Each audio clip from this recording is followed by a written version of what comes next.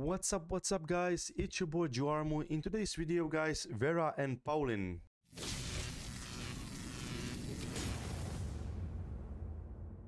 So welcome back guys. In today's video I want to showcase Vera as a support. She is one of the bottom tier list supports, but guys, with Paulin she might become one of the better supports.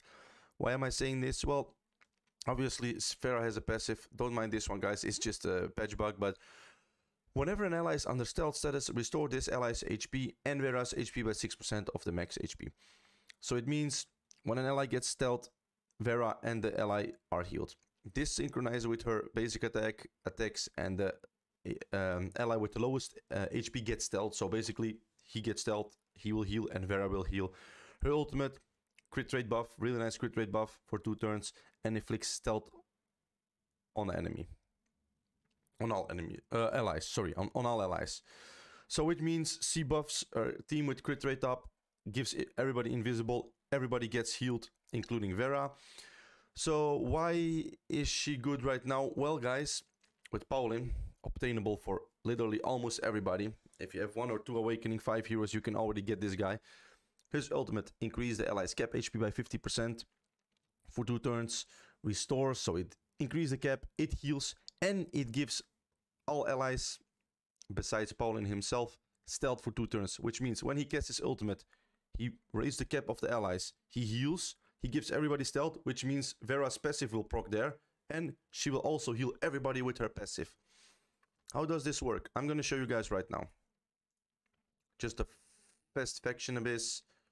Do floor 13, this one. Okay, let's pop it out. Let's see. Boom. So only Paulin used the skill, right? Then Vera turned. Let's go. Let's see. See? Vera did some nice healing just with her passive by doing nothing, literally, with Paulin. I'm gonna do it again.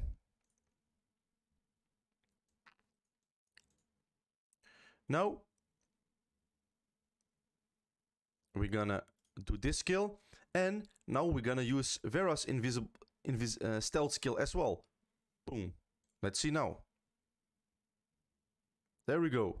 Even better numbers. So, that's actually not bad, especially when you combine those together. So he has a defense buff, he has a tenacity buff, heal, max HP cap, she gets a crit buff, she gets the healing done, Wim has the shielding. So I'm running this team actually with Bari right now into the campaign mode. I'm 3-starring everything right now until Hell 8. I am stuck at the final boss, but doesn't matter that much. I'm just gonna roll the entire battle so you guys can see how much Vera will actually heal the team. Oh yeah, also a fun fact, Ariel, when she inflicts a kill, she gets stealth as well. So when Ariel inflicts a kill, she will heal herself, and she will heal Vera as well with it. So that's also a really nice win-win situation. Obviously, same with Lucifer. If Lucifer gets a kill, he gets stealth, so he will heal himself and Vera. So that's also a pretty nice combo. But considering now with Paulin and people that obtained Santa in the past, Dragon Tribe is probably the easiest faction abyss clearing it. So you can see here, she gave Ariel stealth. When she, boom, stealth everybody. Stealth for Paulin as well because of her basic attack, because she was the lowest HP. We're just running this one, guys.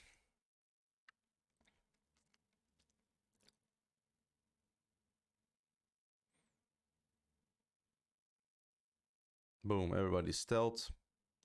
There we go. Look at the healing numbers. Look at the healing numbers. It's insane, guys.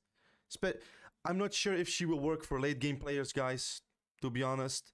But for early game players that have a Vera that got Paulin, you definitely can use her early game.